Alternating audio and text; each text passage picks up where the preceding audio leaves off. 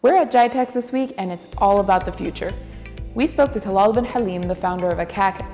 His software, Lynx, is already being used by RTA Taxi to optimize how they send their cars out. By 2020, he wants to make those cars driverless. Check it out. Our most recent launch is the autonomous vehicle.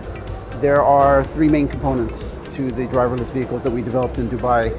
The first component is the sensors, and the sensors are basically cameras and lidars, and they help the vehicle see the world around it.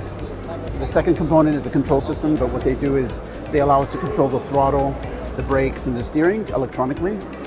And the third component is really the brains of the car. It looks at the sensors, it looks at the lidar, it looks at the world around it, and it makes decisions as to what it needs to do next. It also uses what we call deep learning, which is the ability for the car to get better and better at driving over time. What's exciting about this for us is that this is not an existing car that we require to come from one specific manufacturer, but what we do is we retrofit existing cars. We could theoretically retrofit any car that has electronic braking and driving systems.